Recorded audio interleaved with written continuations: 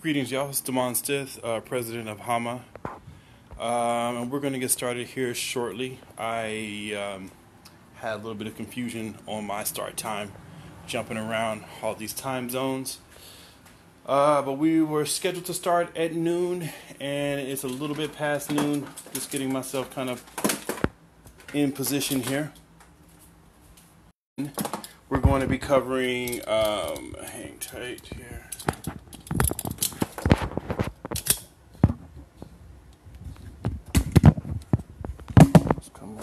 Sorry. All right. What's going on, Kevin? Thank you for joining in. We will get started momentarily. But yeah, so we're going to be covering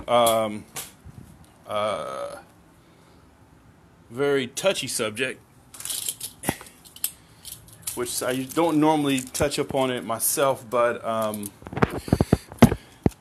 historically, knife fighting is one of those things that it kind of brings in, you get all kinds of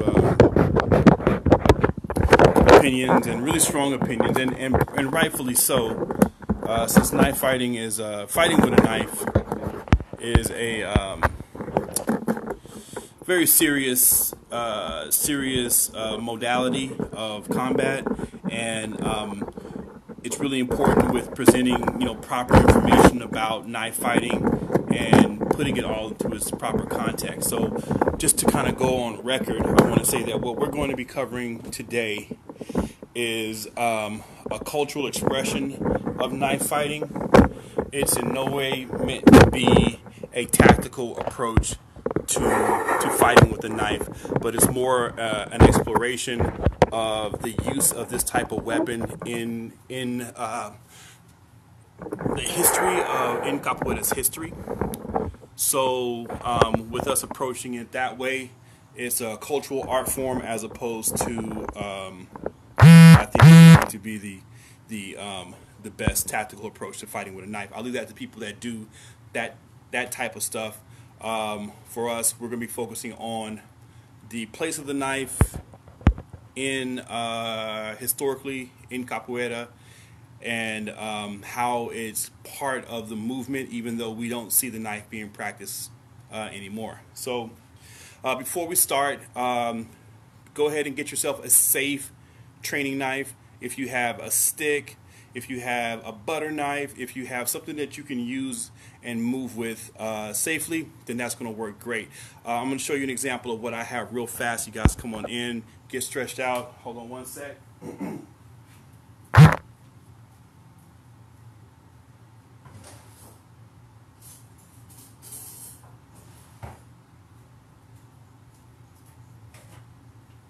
All right. Okay. So our movements are going to be based on a few things here. So one, we're going to deal with what we call, it's just a knife. I'm using a butter knife, a faca de punta, which is a knife that you can stab with, but just a faca, the knife. And then we have this here, which is the navaja, or straight razor. Okay, so I have my straight razor taped up so that I don't cut myself when I'm moving around with the blade. But with the straight razor, you can still slash with it, but you have to use specialized grips when you're doing this with the straight razor. Whereas the knife allows for stabbing, thrusting, cutting, and different other movements and stuff. So it's a lot more stable fighting surface. Anyways, so what we're going to do is we're going to get some movement in, and we're going to see how the knife incorporates itself into this. All right. So now another thing, knife fighting was something that was done in the past in Capoeira, and you see glimpses of it still manifested in some games. There were specific talks and specific games set aside for knife fighting, and when it was done and how it's done now, it's more of pantomime movements with the fingers representing the knife or the razor, and you'll see a lot of mestres when they're playing kind of explore using their fingers as this like symbolic blade. All right, so the movements, the concept that we're going to be building upon is going to come from the natural movements within the ginga, the natural movements of watching other maestres using their hands as the knife. So you'll see there's certain patterns when you ginga are conducive with using the blade. And then from historical images from the 19th century in Rio, where they show fighters using straight razors or knives. That's kind of where this is kind of coming into play.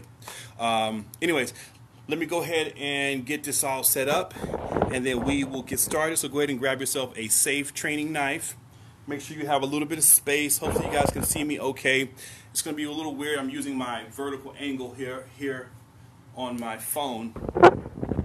Turn it down a little bit. There we go. Okay.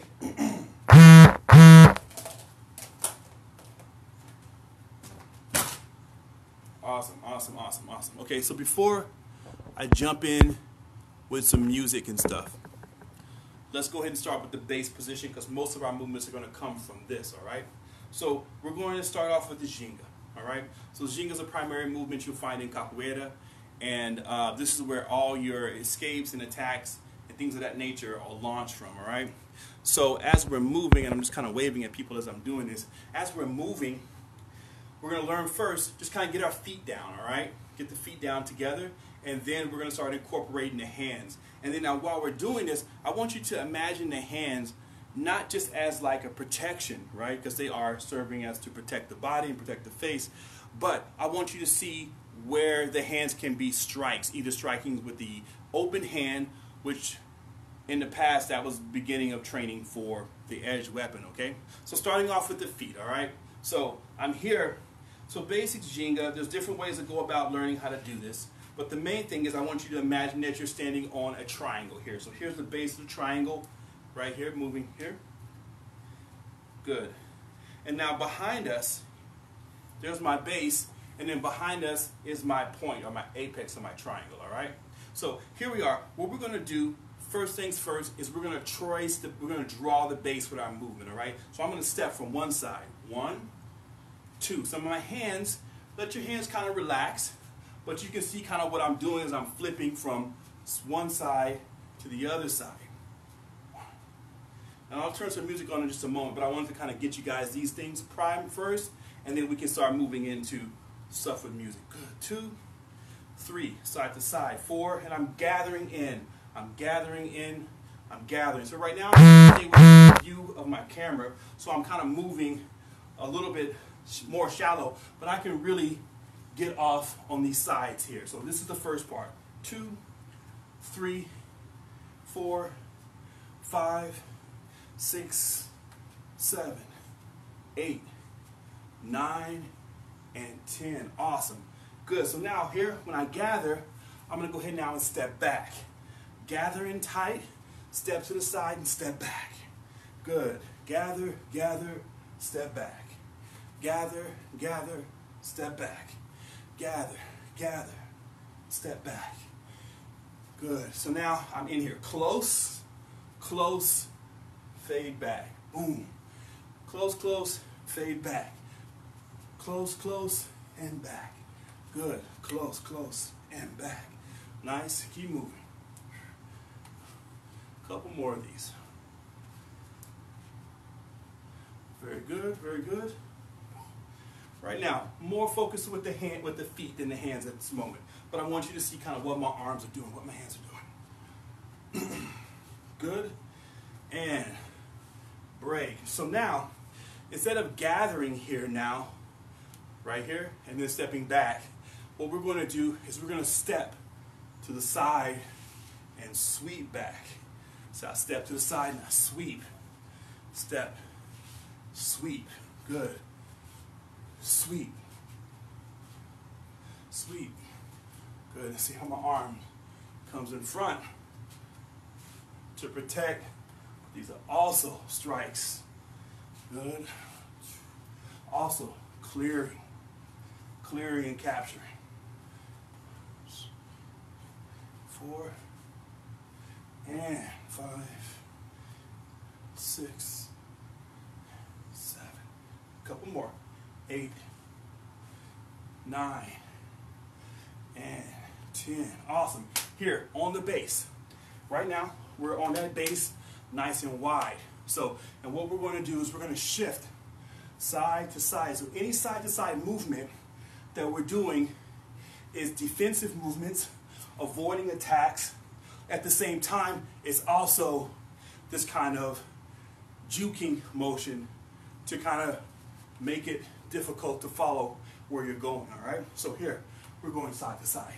1, 2, 3, 4, 5, 6, 7, 8, 9, good, 10. Last thing we're gonna do, we're gonna go to the ground now. Can you guys see me? Can't see me, angle down a little bit more.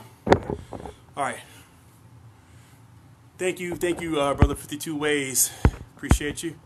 All right, so here we are. So I'm down here now, and I'm touching the ground. Touching the ground. Now this has meaning within the art. When we're touching the ground, we're gathering energy.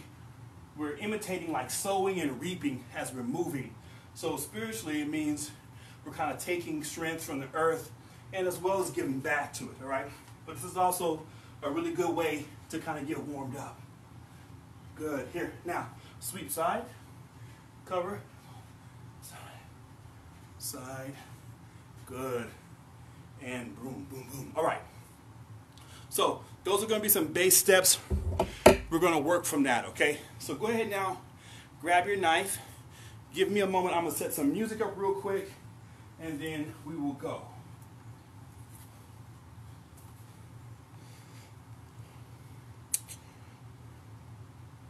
Let's get some music set up real fast. Sorry, next week I'll be more prepared. I was expecting to go on at 1, so here we are. All right. So now, remember the main idea. We're going to incorporate the blade in with our ginga, okay? So what you'll notice, especially with my mestres like Brandao, his hand movements are very, very erratic when he moves. And coincidentally, he's the one that uses the knife strikes, the knife cuts, you know, quite frequently when he plays. He's an older guy, and the knife comes out quite a bit when he's playing. And so as opposed to the hand movements being completely rhythmic, meaning they follow a set pattern, we kind of want to develop a little bit of the erraticness in our movements here, okay? So let's turn the music up here. It's not terribly loud, but you guys should be able to hear that a little bit. All right, so here we go.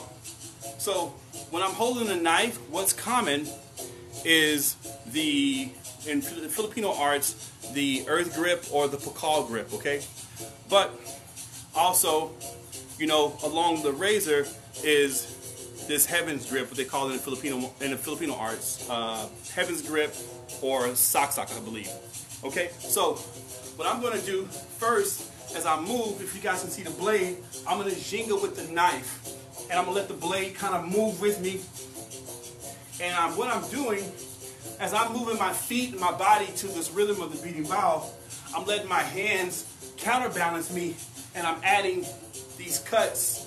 So I'm cutting and I'm withdrawing, okay? So I'm cutting and I withdraw as I'm moving my feet and my body. So let's practice that a bit, okay? So you can start off with just these angles here, where we're moving to the side. Then I start adding in these, boom. Try here.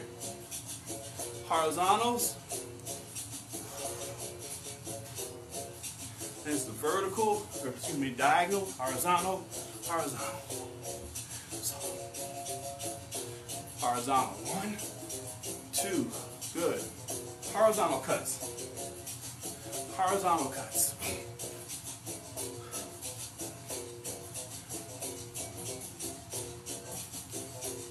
Awesome. So now try this. I want you to ginga, get your movement in, and then I want you to break it, boom, with a horizontal cut, then come back into your ginga. Come back into your ginga. Rhythm, boom, break the rhythm, and then back to your ginga. Okay? Ready? boom, boom. Back to your ginga. So here, I'm moving, bang, I cut, then I go back out. Keep moving. Remember, break it. Break, cut, back into the ginga. It can be any cut you want. Boom, boom. Yeah.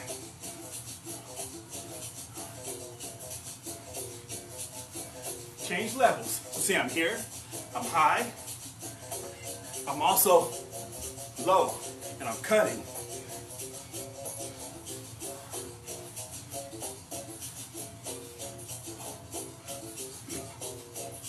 Keep moving. Remember, come in, break. I break in, I break out. I break in, boom, I break out. I wish I could see you guys. Break in, break out. Very good. Very, very good. Here we are. So now, on our base, let's go through cutting, okay? So just here, we're gonna move side to side, horizontal cuts.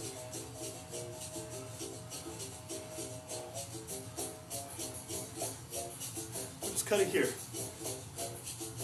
3, 4, 5, 6, 7, 8, 9, 10.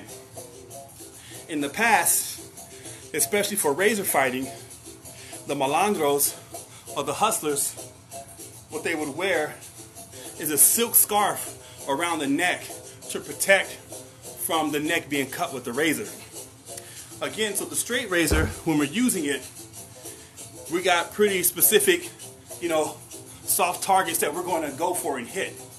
The neck being one of them, all right? With the knife, the faca, we have more liberties for where we strike, okay? So good. Again, back to it. Side to side.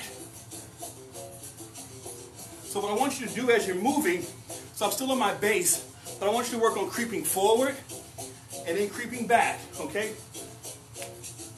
And even kind of breaking the rhythm if you want to. You can break the rhythm.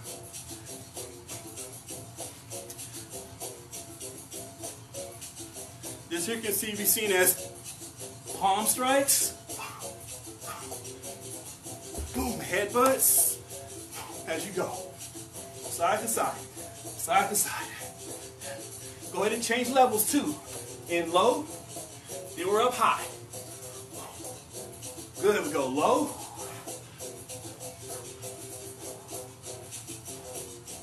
And we're up high. And we're low. Small, bang, big. Very good. So we did horizontal, right? High, mid, low. Breaking the rhythm as we go. Yeah? Then also kind of cheating space, moving forward, moving back, moving more to the side. So now let's go diagonal. Diagonal. If you want to, work on switching your hands. And right now we're just on that base. Even my grip. Now I'm in that ice pick grip. And I'm smashing. I go same hand as I move from the side, switching hands. Practice that. Switch hands. Going in diagonals. Switch grip too. Here. Now I'm back here. Switching my grip. Switch my grip. Boom. Boom. Throwing that strike, that tapona, that galo punch, whatever you call your palm strike. In the old days, the slap, pow, called tapona, or in modern times, they call it a galo punch, or palma, but palma is more the straights. So as I'm doing this, you know, I'm adding my palms into it. Here's my grip is switched, and I'm throwing my palms to strike, okay? So as you move, we're still on the diagonals now, okay? So I'm going diagonal with the heaven's grip, tip the point up, or also reverse. Reverse it. Reverse. Reverse. Good. So now I got tip down. If you want to, switch your hands. Now it's in my left hand. And I'm just coordinating my body, the knife with my body. Good. Switch my grip. A little slow on that one. Switch your grip. Now I have tip up. Right? So I'm cutting, cutting, cutting. Switching my hands. Tip down. I'm doing the horizontal, the diagonals. Throwing up slide, the slaps. Boom. Top corner. Top corner. Top corner.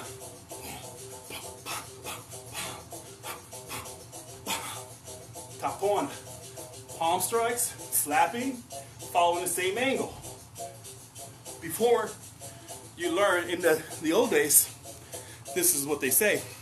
Before you learned to use the blade, you would use your hands like the blade. So that's kind of what I'm doing with my taponas. They can be slaps.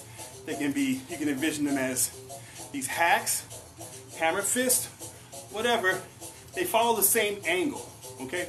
Same angle as my strikes. So let's go ahead and coordinate. Cutting, cutting. Tapona, cutting, cutting, bam, bam, tapona. And also we're switching the hands. Boom.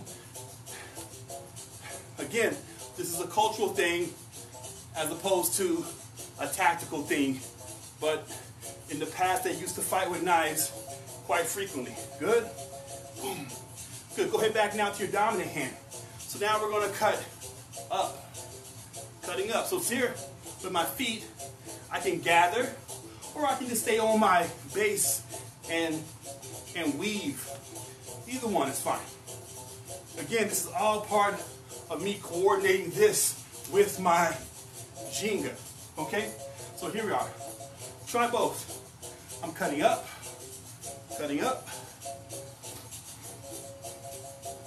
even gathering my feet, gathering. So I move from one side to the other. Switching hands too.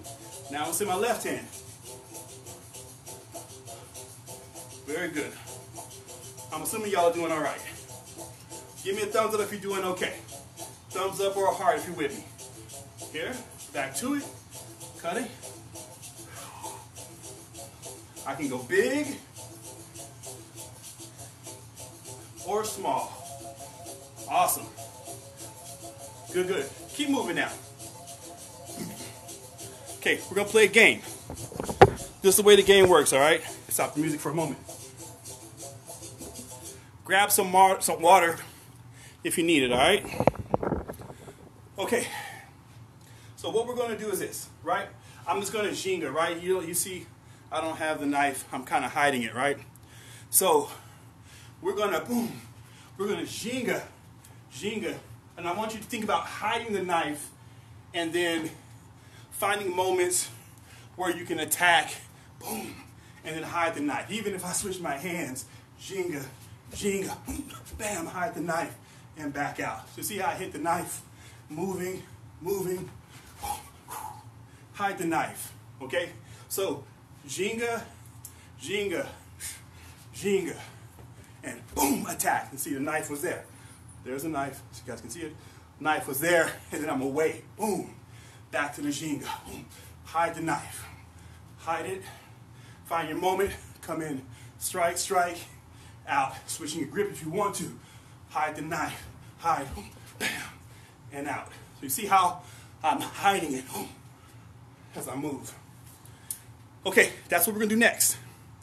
If you guys are able to, film yourself as you're exploring this concept. So, once again, we'll Jenga. The idea is to conceal the blade. When we're ready, choose your moment, stab, cut, and then get out. Hide it again. Hit, hide it again. Try to work both sides. This is, like I said, this is expressive. Capoeira used to be played in many different types of games. And each one of these games had a different energy, a different spirit, and a different skill set that you learned, and that made you into a complete capoeira, complete.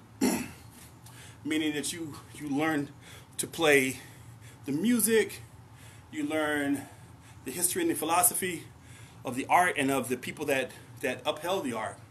At the same time, we have to bear in mind that in Capoeira's history, it was a lot of time was spent literally going to war with the government, with the Brazilian government, with colonial powers.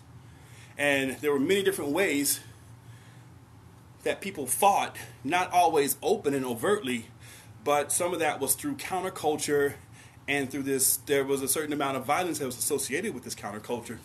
It's part of the reason why we don't really see these kind of aspects still part of Capoeira, because the art was illegal and it was deemed as vulgar.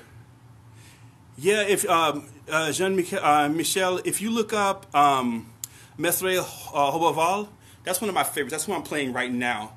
And Mestre Moraes, if you look up Capoeira Angola or if you look up Capoeira Angola, you'll come up with some really good stuff on Spotify.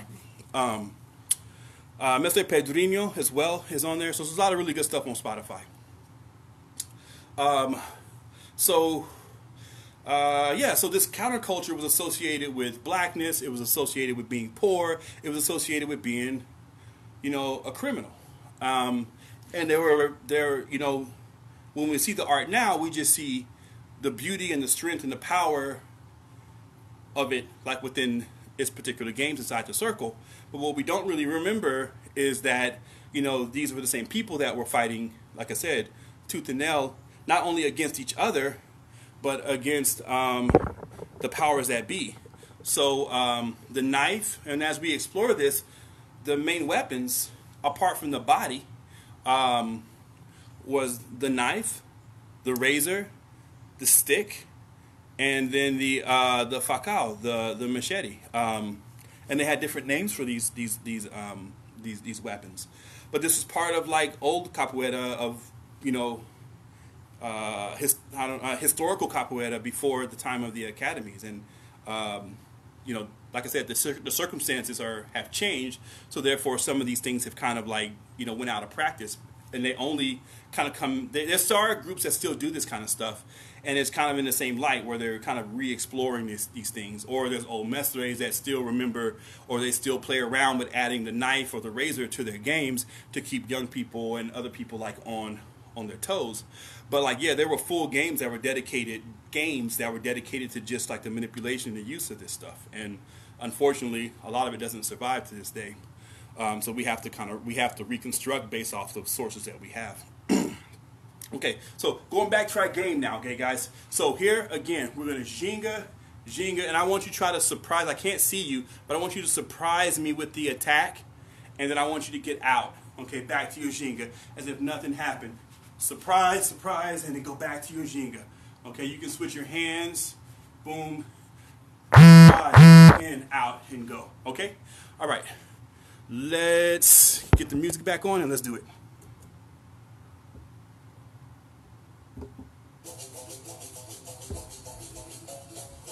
All right, got some music going now. Here we are. All right, guys, so find your ginga. Don't rush it, okay? Ginga. Ginga. Here, keep moving. Here, I'm going to put my hat on so you guys can see. Me here.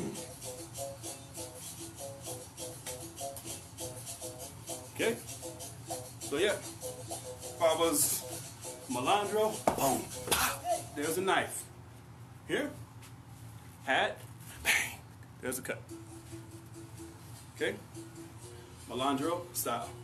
Ginga, ginga, ginga. Ooh, hat. Boom. There's the kick. Okay? That's the old school stuff, okay? All right, here we are with the knife. So ginga, ginga, and then like I said, explode in, explode out, and move. Try to switch your grips. Cut, cut, and move in, move out. Try to hide it. There's a cut, and I'm back out. Switch hands. Hip, cut, cut, and I'm out. Again. Boom, boom, boom. Moving, moving. Then I'm out. Again, cut in, cut out. Good, good. Keep moving. Hide the knife. Bam. And Jean. Get low. Change levels too. Bam. Cut. Cut. Again. Ready.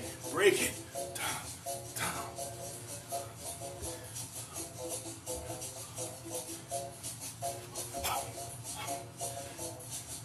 Try to change your gaze. Looking here. Defensive for nice. Yes. Run. Run, menino. Run. That's a great question. Knife defense.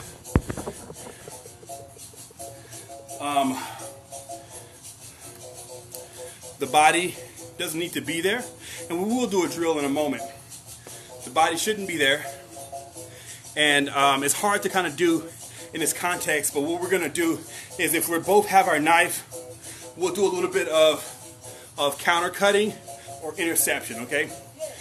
And maybe some guiding and some passing with the hands would be helpful. But first we'll think about movement. We'll do that in just a moment. A couple more. Again, so look at my eyes. I'm looking at you, but I'm not looking directly on you. This is when the trick comes, okay? So I want you to develop this side glance when you're moving. You're moving and you're not laser focused here, but you're watching to the sides.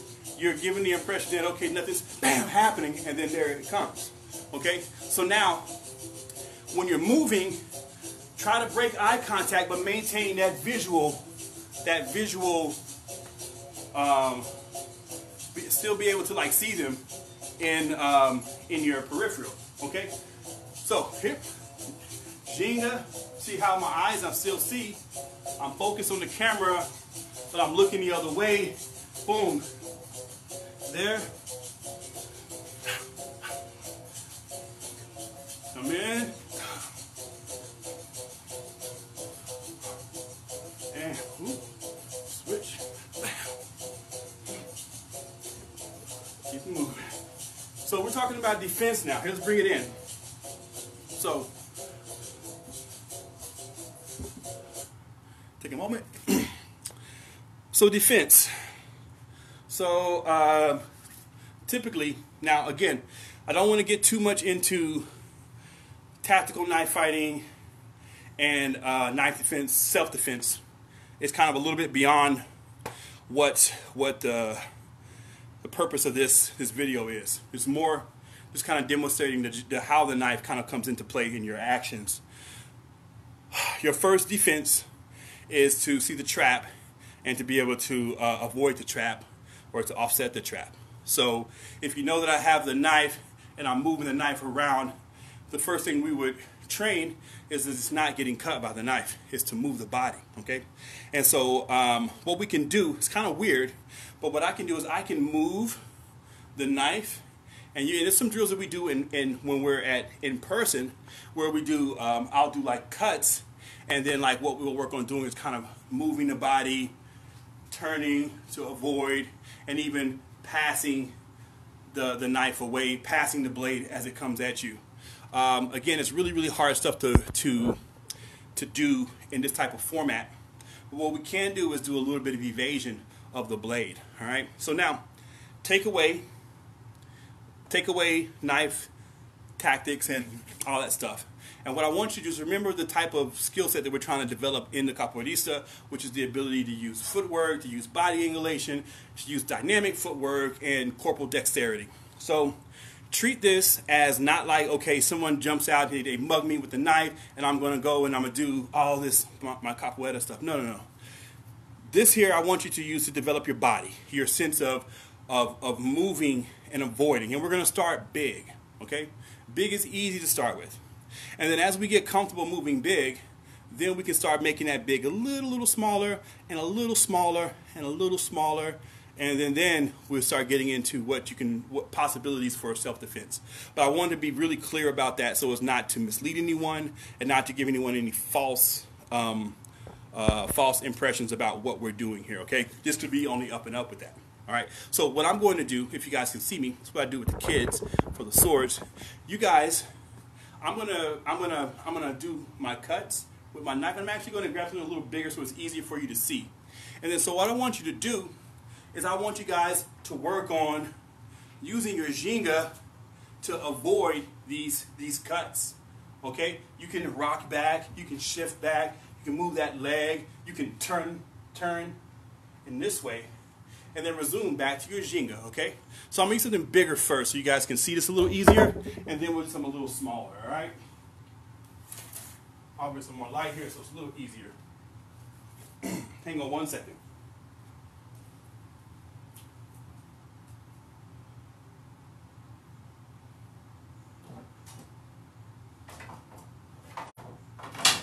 Here we go. Okay, so I got this stick. So I'm going to use this stick to strike, okay? So you guys are going to be moving in your ginga. You got your knife. And as you see the stick come, I want you to get space. Avoid the strike, okay? The first strikes are going to come high, mid, and low, okay? So you can move your head, move your body, move your legs. The next set is going to come on the overhead position so that you can shift to the sides, skiva, or you can completely gather off to the sides, okay? As you're moving to the sides, you can still start blending at an angle, but first start off to the sides, all right? And then we'll go into these angles, slashes, and then what I'll do is I'll get the knife and do the same thing, all right? So, all right, ready guys? Go ahead, ginga, find your rhythm. And like I said, I can't see you, but I'm assuming you guys are already all moving. So I'm gonna go ahead, I'm gonna strike to the head. Just kind of move your head back or go underneath. Very good. Again, other side to the head. Again, move your head back, go underneath. Keep moving, keep moving. I'm cutting to your body now, okay? Cut to your body, you just kind of shift back. Or you can get down lower if you want to. You don't work your Angola. Get down lower, cut to the body again. Again to the body. I'm gonna step back now, so I'm gonna cut to the leg. Okay, you can move your leg, you can lift your leg, you can do that, this step back. You can step into the ginga, whichever one. Okay, ready? Cutting for the leg now. And boom, move your leg. Again, move your leg. Once again, move your leg. And again, move your leg. Once more, leg. Awesome, guys. So now, it's going to be random. So you got to watch where I'm coming. Okay, so I'll probably come high, mid, high, low. All right, I'll pause in between to give you a chance to get back into your movement, all right? But now it's coming from anywhere. Ready? And ginga. So I'm assuming you guys are moving. So here I come. This one comes high. Oh, that one goes low. Oh, to the body. Head. Body again. Head. Leg. Head. Body. Head. And body. Okay, very good, guys. All right, so now I'm going to attack straight down, okay? So again, you can shift off that angle, you can skiva, or entrada, come back here, entrada, or boom, ginga and pivot to get off, all right? So it's coming overhead now, ready? So check it out, overhead and underneath. Ready, ginga, ginga, and one, bam. Here it comes again, bam, two, bam, three. Underneath again, 4, 5, bam, 6, bang, 7, bang, 8, bang, 9, last one, and 10. Boom, very good. Awesome work. So now I'm going to give a stab with the stick, all right? So again, I can use these lateral movements. Sometimes you can use this palming circular motion to kind of clear the space for you, okay? can use that, or you can turn your body to the side to, boom, avoid getting hit by the stab. All right? So I'm coming to the body now. Ready? Move off to the side. 1, 2, 3, 4, 5, 6, 7, 8, 9, and 10. Very good. All right, so now, going back to this. So same thing. So now, when we move and avoid, I want you to cut as you avoid, all right? So if I'm avoiding against the overhead, the horizontal, and if I go back, I go underneath, I want you to cut, and then cut as you come back up, and even cut again as you go back to your ginga, okay? Again, if it comes to my body, right, I see it coming to my body, I know it's a stick I'm swinging, but void and cut, and then come back in, cut and stab, and come back to your ginga, all right? If it goes from my leg, it comes from my leg, I'm imagining that it's coming here, you know, I step back and I cut, boom, cut, and boom, back in, all right? If I go overhead, I move to the side, I cut, and go back to my ginga. Okay, so the main thing is, whatever I throw, avoid and give me some cuts and some thrusts and go back to your ginga, okay? Multiple cuts until you get to that safe place, safe spot in your ginga, okay? All right, here we are.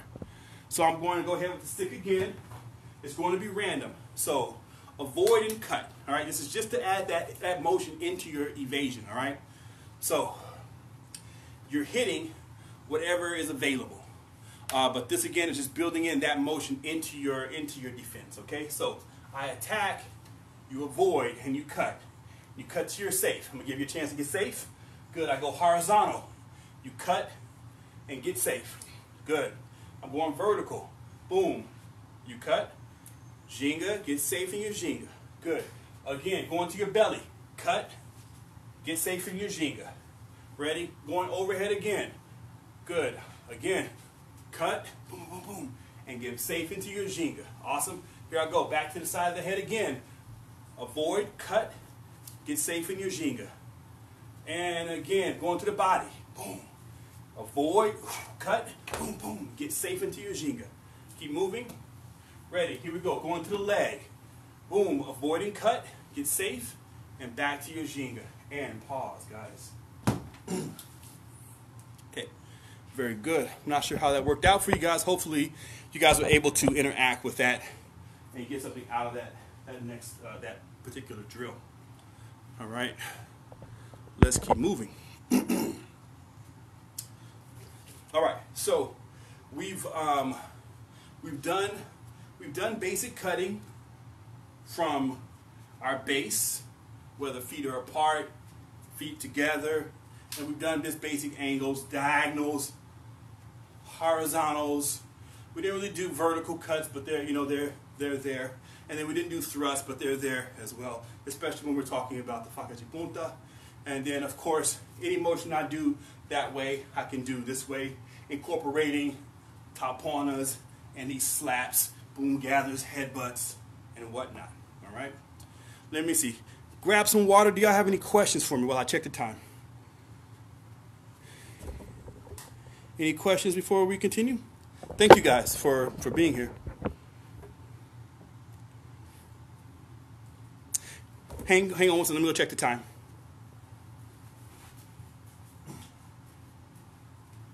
So I'll be right there, baby. I'm sorry. I said I'll be there in a moment for your food. Okay. All right. Okay, guys. We have, looks like maybe 10 more minutes left. We started a little bit late, so I want to make sure we cover that whole hour slot. Is there any questions you guys have for me before we continue? We're going to work a little bit more. I'll give you guys just a moment to post any questions or whatever else. Okay, got another question. Thank you, Kevin. I appreciate it. Thank you, Michael. Thank you all, guys. I appreciate it. Thank you, Rob. I appreciate it. Okay. Well, I'll tell you what. Let's go ahead and get back moving and get ourselves kind of familiar with this blade, so that I don't want to waste the time. So we'll go back to the ginga, and we'll go back again, just kind of coordinating these motions. And it's not a really complicated system. It's not really a system at all. It's really just something that's based off of the movements we naturally do when we play. All right. So let's go back to that a little bit, and I'll try to do some things to kind of spice up the drill a bit. Maybe we can do some work off of me giving you the knife. But let's get back into the flow with the ginga. Turn music back on. So we're going to ginga, and we're going to just kind of get our cuts in as we ginga, because I got some new people that just joined in, get them kind of acclimated with what we're doing, and then we'll do some countering stuff with me feeding you knife attacks, okay? All right. Let's get back to the music. All right. Okay, here we are. So again, so we're going back to just moving, right? So get into your ginga. So try to coordinate your cuts with your ginga. So I'm here, look at my feet. So I cut across here, right? If I want more range, and I just pivot and make my profile smaller to get that range, okay? So I can break against my ginga, or I'm kind of short because I don't have my hand here, the blade in this hand. But if I go angle myself like this, I can get more reach this way, okay? So play around with that. So ginga, try to like, boom, hide the knife, and break in, boom, break in. Switch hands if you're able to, work both sides. Again, make your body alive so you have your rhythm, but at the same time, when someone has a weapon that can change directions, you know, real fast, you're gonna have to be able to break. So you see, a lot of times, we're talking about knife defense, when we play, a lot of times, this kind of cross-armed positions are used to check attacks, whether they're kicks, whether they're punches, or even if they're blows with a knife, okay? So we would use the outside portions here to defend, and not defending against not doing this, but really trying to check the hand that's holding the blade, okay? So what you can do is, as you move, you can work these clearing, checking motions as you move. So again, they work against kicks, scooping kicks that are coming straight in. We can scoop, or, okay, cool, Jean-Michel, I'll take that after class. So, as far as like what we're going to contact, we're going to use this part where there's not that many veins and tendons exposed.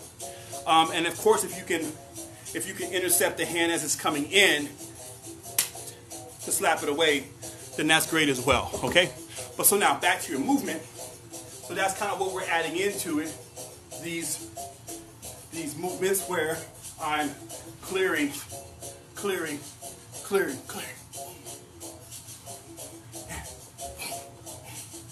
Switching my grip. Again here, this is where you can pass it, or you can stop it and do some other techniques. But yeah, keep it moving.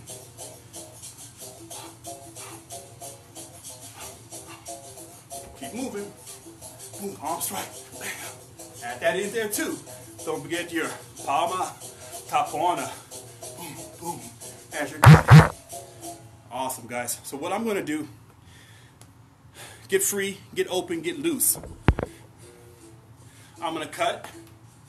You guys are going to countercut the arm, or move and cut whatever you can, okay? I'm coming from a place of stillness. Okay, when you see me move, boom, get safe. If you can cut the arm, or cut the hand, or cut whatever you can, do so, but get safe. Even if it's just, boom, clearing so that you can get away. You know, it's not like it's not always like you have to stay and fight. But treat it in both scenarios. Okay, here it comes. Hoop.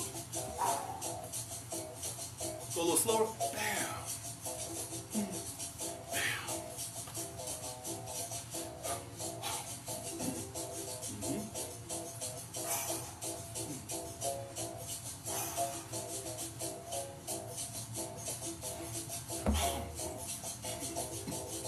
Watch out for my body language. You see me move, boom, intercept, or get away.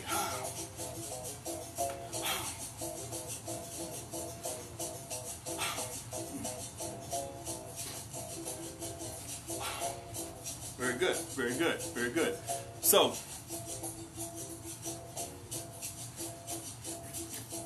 now I'm going to feed high out here, okay? We'll go ahead now and we'll pass that arm coming in and we'll counter whatever we can, okay? From now we're just kind of open here, okay? We're not in the Ginga, we're just kind of in this open movement. I give here, so just imagine that you are passing by hand and cutting, stabbing, or whatever, and get away.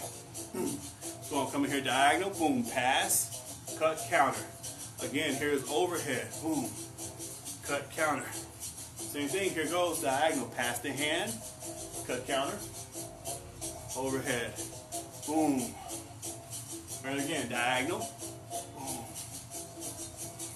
overhead, boom. Very good.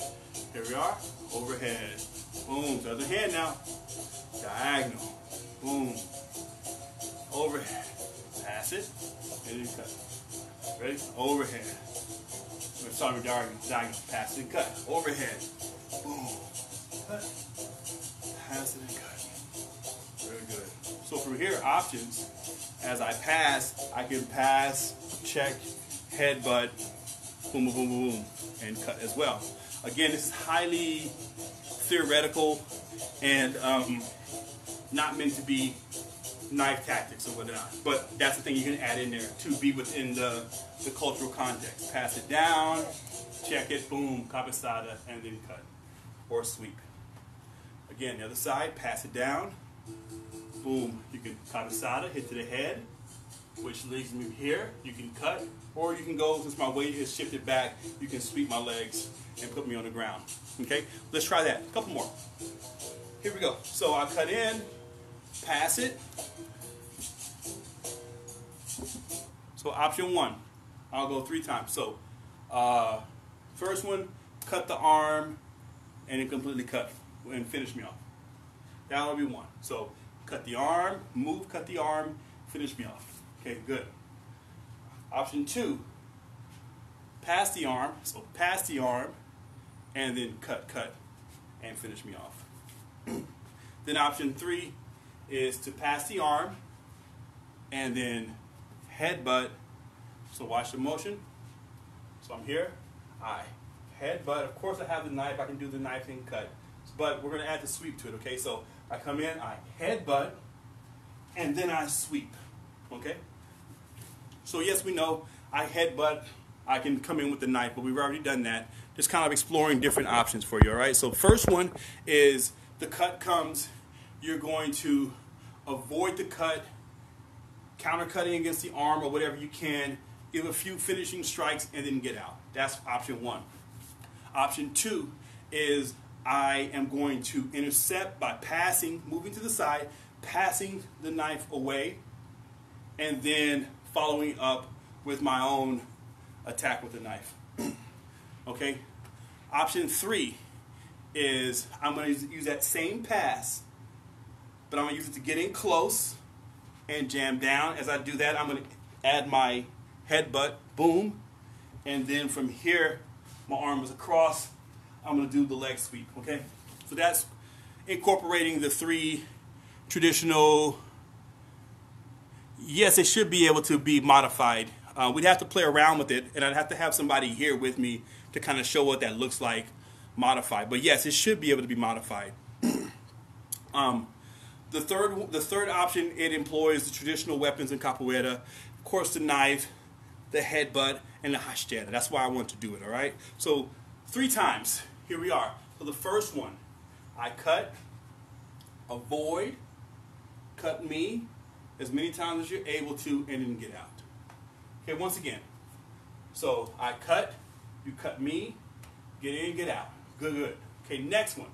I'm going to cut in that same angle, you pass, and then you can, cut me with your knife. Okay, ready? And pass the knife, cut me up, and go. Again, pass the knife. You go a little slower. Pass the knife, boom, and cut me up. Awesome. Okay, the third one now is you're going to pass and move in violently with the headbutt. Boom, headbutt. Trap the shoulder so we're right here. My feet are behind, and I'm going to push as I sweep. Push back as I sweep up with my leg, and that'll be the hashtiera. Okay? Again, so here we are. The third one now. Pass it. So now you push my arm down. I'm trapped. You come in with the headbutt. Boom, there's the headbutt. My weight's back on this leg, and then your leg comes behind and kicks my feet from underneath me, and I'm on the ground. Again, option 3, once again.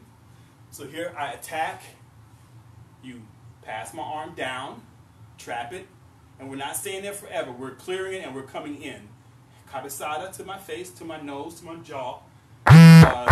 With headbutts. Mouth closed. Tongue on the roof of your mouth. We're hitting with the rounded portions of our head, not the flat portions of our head, and we're hitting the soft portions of the body of the face. Okay, so we're not hitting teeth.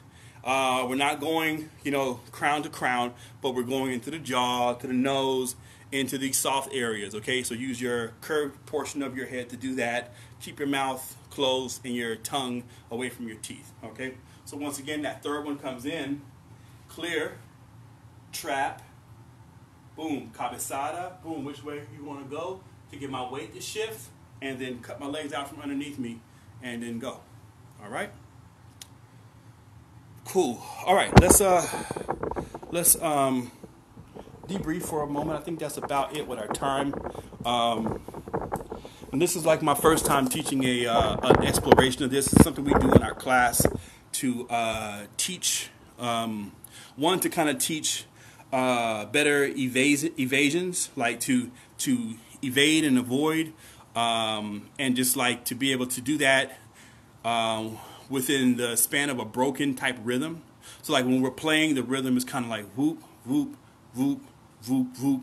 But when you add in the dimension of a knife or something that can attack really quickly, then it kind of forces you to, one, it raises your awareness levels, and it forces you to have to you have to move in a way that's a little, the rhythm is a little bit broken in comparison to what everything else, as opposed to the flow of things that we're doing. So I use a knife to kind of help train those kind of attributes in my students.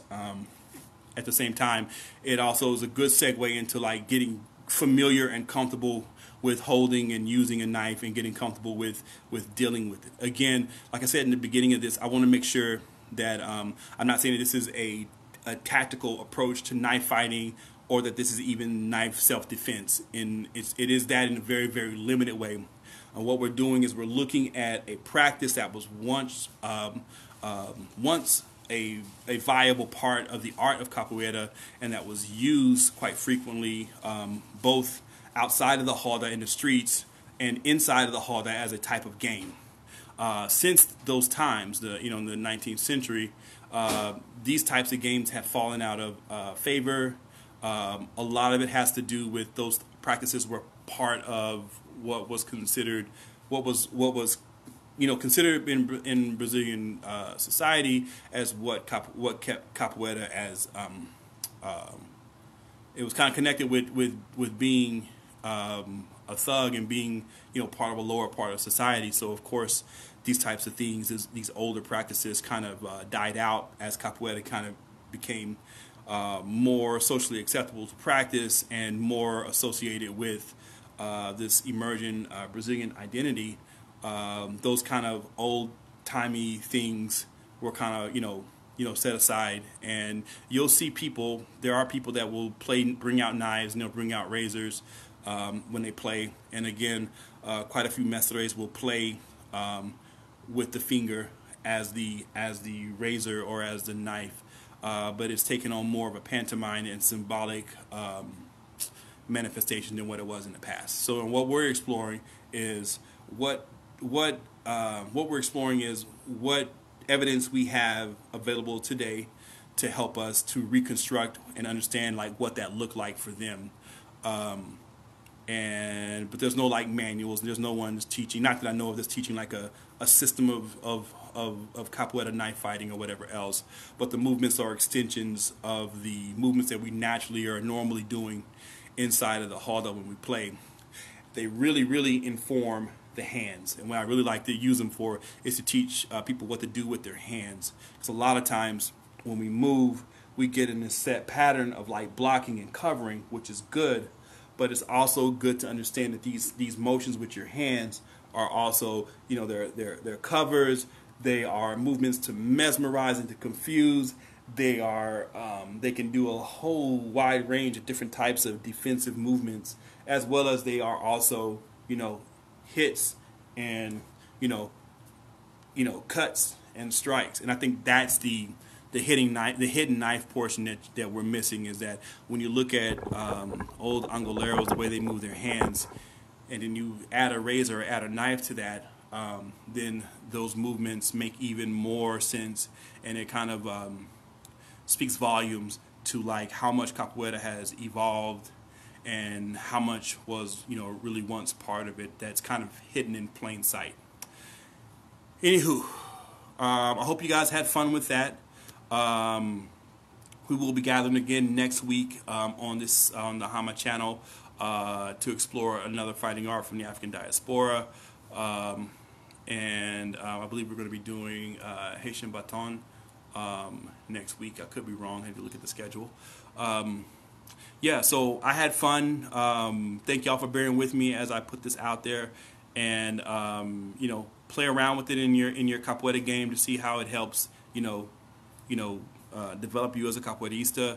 Hopefully for my guys that fight with knives, it was something that was somewhat useful or playful for them to kind of incorporate into what they do. And yeah, I'm gonna go ahead and sign off. If there aren't any other questions for me, Mr. Jean-Michel, you can let's link up. You can DM me, or you can let me know how to communicate with you after this, and we can talk about some of your questions. Oh, hold on a second. No, never mind. Your question's right there. Footwork is excellent. I just want to know if the practical application, the ginga, is still applied. Because for me, this was the same as boxing, wrestling, sword fighting, weight transfer, footing, but with a lot of styles, it really comes natural. So the fighting application of the ginga is one of those things that you have different schools of thought on that. One, the ginga. One, it depends on what you mean as ginga. So in Capoeira Contemporânea, there is a very set understanding of what the ginga looks like, as far as like what your feet do and what your arms do. Now in Angola, you have you have an understanding of what the ginga is, but it involves a more looseness of the body. As far as like which one of those is most applicable to like combat sports, I think that it really depends on what kind of strategies you're gonna use when fighting like another striker or whatnot. So one way to go about it is, like, the problem with the ginga is the rhythm of the ginga. So if you cultivate a rhythmic ginga that you can only stay on beat, then you're going to be easy to find for another opponent. But going back to what I was saying earlier and what you see in Angola, if your ginga is rhythmic, but you can explore brokenness in that ginga, and even I'll say like erraticness in that ginga, I think that kind of movement, although it takes a lot of energy to maintain for a long period of time, that type of broken, stuttering movements can be very confusing. And so you see, like in one of the early, like one of the first like capoeira KOs in MMA was I can't remember his name. He's with Capoeira Ashe, Mestre Bahal's son, and he fought this guy, and he came out with a very, very like aggressive, erratic ginga, throwing kicks, and really just kind of being as being, you know, really hard to contain. And for a fighter not used to that kind of energy, he had the guy kind of on the run, and he was able to like set him up. He did the classic regional like double on the same line. So he threw that first compasso or habashihaya, and the guy backed up into the second one, or he backed up and came forward after he thought it passed, and he ate the second one. And that's one way that you can effectively use your Ginga for combat. But you have to cultivate it. Another way is you can view the Ginga as just a way of teaching movement, especially movement from like natural positions. Because normally, if we're talking like self-defense, we're not necessarily in like fighting stances, per se. It may be that I have to like go from here. So like you look at me, my shoulders are facing you, my hips are square. I have to kind of go from where I'm at. So then your Ginga becomes how you move and transition from places of natural rest, if that makes sense. So I'm right here, something happens, I may have to use that kind of movement to get out. And then that's how I would use my Ginga for like a self-defense type of situation. Again, that kind of stuff has to be cultivated and has to be practiced. What I try to do for myself is, I kind of do I do kind of more of I fight from a guard per se. I fight from a guard, but it's a shifting guard. So I'm changing sides. I'm going in between all my points when I use my Ginga, but it's very broken. And in my head as I'm moving, I'm creating beats, creating rhythm while I'm moving. So I'm thinking about my body as an instrument. So I may be, playing or envisioning beating bao as I'm moving, and my body is like, it sounds weird, my body is actually the instrument. So it helps me to kind of connect with the music, and helps me to kind of keep myself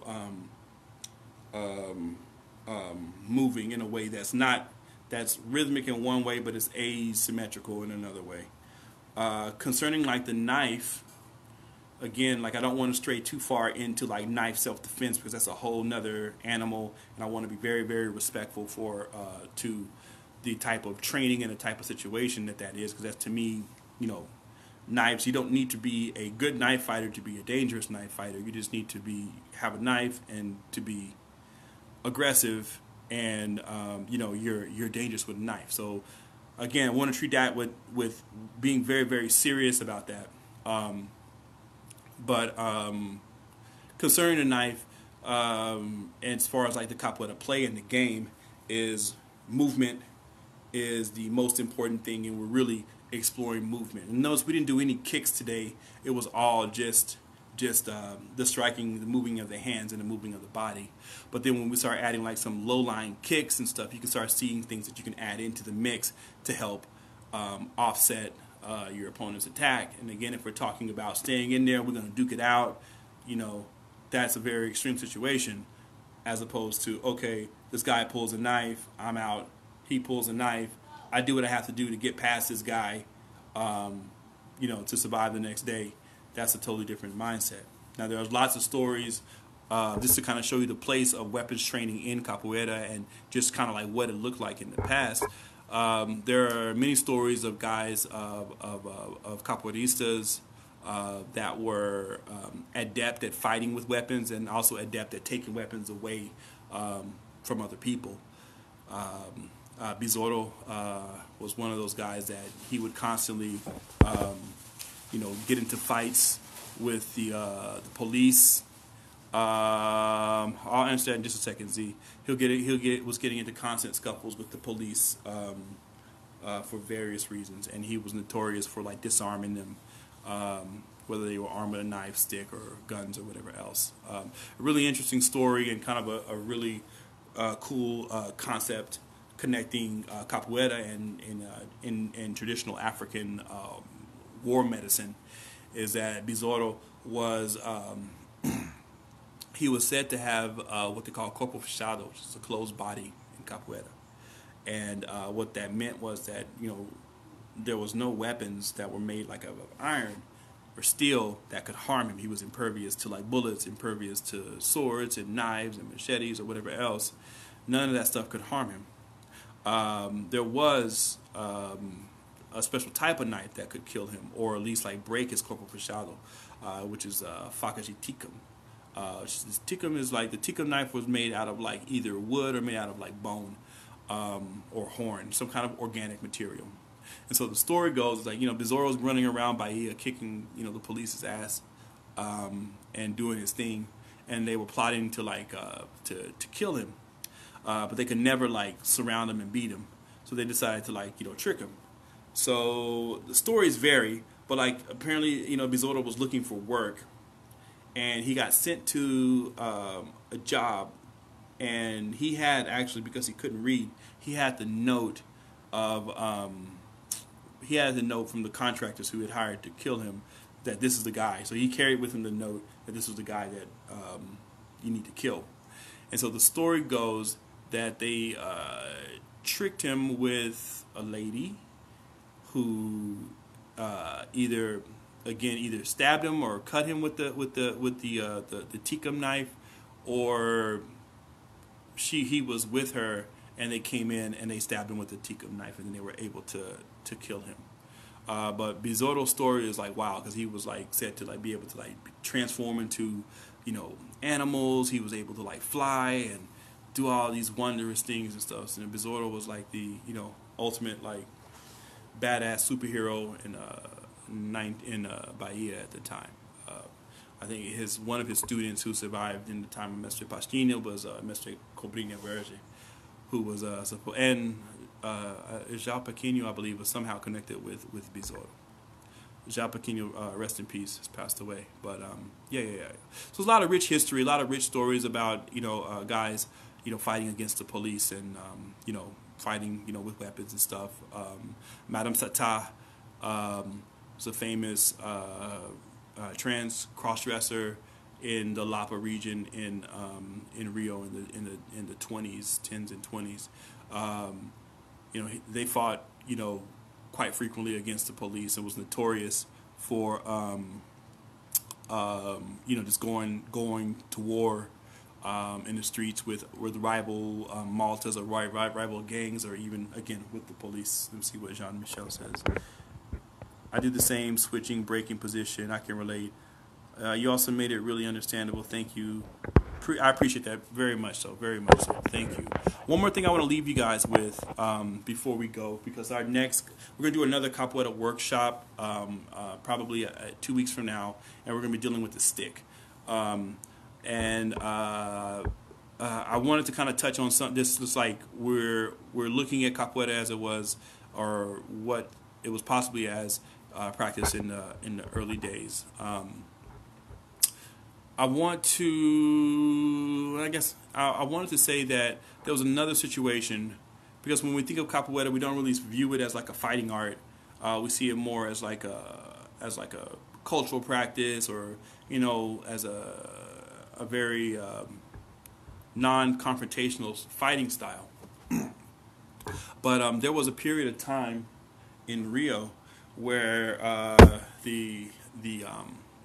there were mercenary bands that were stationed in Rio, Hessian and Irish. And now, mind you, in the city of Rio, they had persecuted the Capoeiristas to damn near extinction. Like we talk about Return of the Jedi, the Jedi Order 62 or whatever else, when Palpatine ordered everybody to betray the Jedi. I mean, you had a similar situation in Brazil, in Rio, where there was a police inspector named Sampiel who was hell-bent on destroying Capoeira in that area, and he himself was a Capoeirista. So it was like this betrayal, big betrayal in a sense. It's part of the reason why in the art we actively explore the idea of malicia and treachery and watchfulness and mindfulness and vigilance when we interact with each other, because this was like really hard lessons that the Capoeiristas were experiencing. You have to understand that this art, to practice it you were beaten, you were imprisoned, you were exiled, you were killed. So one of those periods of time, in the city of Rio, the Hessian and the Irish mercenaries had started rioting because they didn't get paid, and the same government that pretty much had persecuted the Capoeiristas in Rio, called on them to help save the city. So the Capoeiristas of Rio, rose up and fought against the Hessian and Irish mercenaries, and saved the city of Rio from the rioting. And I wanted to say that just because I want to connect the practice of the art with fighting and with the military, because it's one of those things that it's kind of hard to imagine, when you think about capoeira being like a military practice or a warrior practice, because we see the fight, we see it, but it's like, okay, it's like, I get that, yeah, man, it makes you strong, it gives you these quick skills, but like the idea that, these were the same guys that they were sending out, to fight in wars and to engage in close quarters fighting, in the trenches, which is the dark side origin of the song Paranauê. We see only the strong, and we sing Paranauê, and it's like a song like, hey, you'll get your freedom, or you'll get absolved of your crimes if you go and fight in this war for us. So then the song is, hey, Paranauê, Paranauê, Paraná, talking about crossing the river Paraná to go and fight in this war and get your freedom. But the dark side of that song is that, that was like one of the bloodiest wars, one of the bloodiest conflicts fought in the Western Hemisphere, and a lot of Afro-Brazilians, a lot of Bahian Brazilians, the Capoeiristas, died in those wars, died because they were fighting in trench combat in close quarters at that time. So it's a really dark song. I mean, his song is very, very upbeat and uplifting, and it sounds like a really cool freedom song. But when you look at the darker underbelly of the story, it's like, oh shit, it's like, yeah, you got your freedom, but it's like, they also use that as a way to, solve what they consider one of their social ills, which was capoeira at the time. A lot has changed at the time and now, but anyways, sorry to take so much time. I'm gonna let you guys go. Hope you guys had fun. I had fun kind of moving around and getting back into capoeira and kind of playing around with the knife and then the razor, and also getting my little malandro on. It's been a long time since I had the opportunity to kind of rock this, So yeah, watch out for the razor. Bam, bam, coming in. All right, guys. You guys be safe. Have a great weekend. And I will catch you guys next time. I believe we're doing Haitian Baton. Okay? All right. Take care.